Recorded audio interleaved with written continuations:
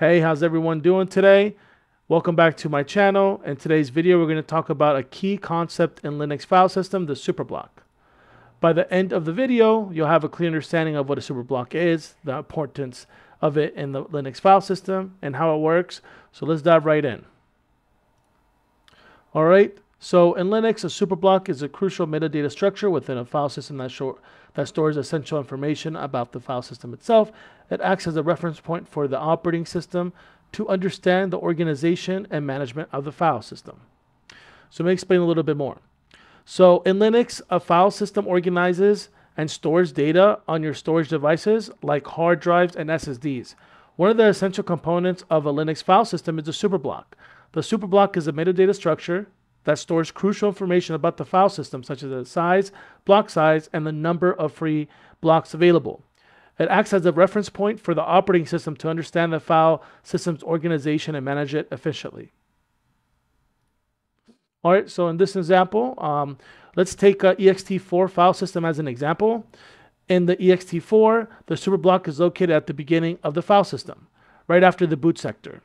It contains information such as the total number of inodes, the number of blocks, and the file system's creation time.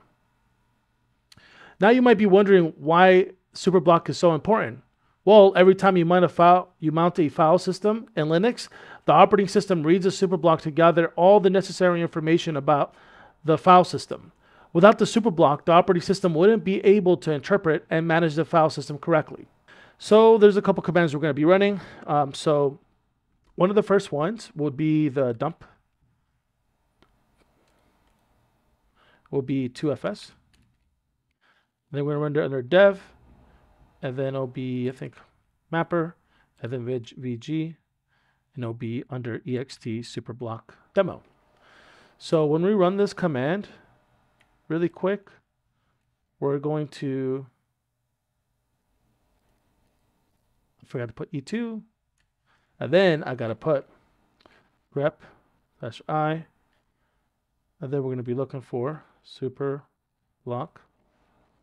As you can see here, these are all the backup superblocks. So this is your primary superblock, which is at the beginning, which is at 0, starts at 0. And then the next one is from 3279 to 3277. This is the location. So this is the blocks that it takes that stores the data. So as you can see, we have multiple backups of the superblock.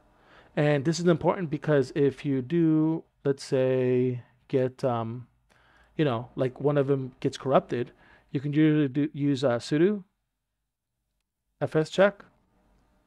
I'm just showing you because I'm already sudo, but just when you're doing it normally. So 768, and then we can do dev sda and then 1.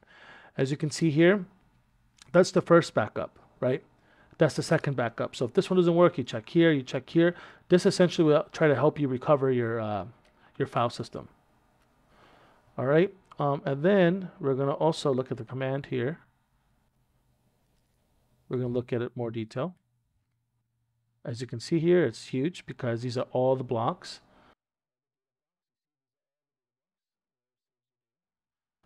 And if we see here, it gives you more information. It says file system volume name. I don't have a name assigned. Last mounted on. I never mounted it. I just created it. There's a file system UUID. So this is a unique identifier for it. And then we have here, we'll check here. It says the file system is clean. Continue. File system OS type is Linux. Inode count. This is how many inodes we have. These are how many blocks we have. These are the reserve blocks. So this is essential. So pretty much if your file system gets full, the root and critical system programs can still run in the background. And the reason why this is important because this serves as a buffer. So that way root can log in and be able to, I guess, delete unnecessary stuff. But this is really important. And it reduces fragmentation because it has a continuous line of blocks. And then we have free blocks right here. Just how many blocks are free at the moment. Free inodes, as you can see, nothing's been used. These are the block sizes. It gives you a lot more information. When it was created today. So it gives you a lot more info here, which is pretty cool. And if it's, you have journaling information too. So that's another video, but it's really interesting. And like I said, these are all the blocks because I only have, I think I did 10 gigs. So I got 10 gigs worth of blocks. So that pretty much wraps it up. Like I said, our explanation of the superblock in Linux. So in summary, The superblock is the vital metadata structure that stores essential information about a file system. It acts as a reference point for the operating system to understand and manage the file system effectively. So the next time you're working with a Linux file system, remember the crucial role of the superblock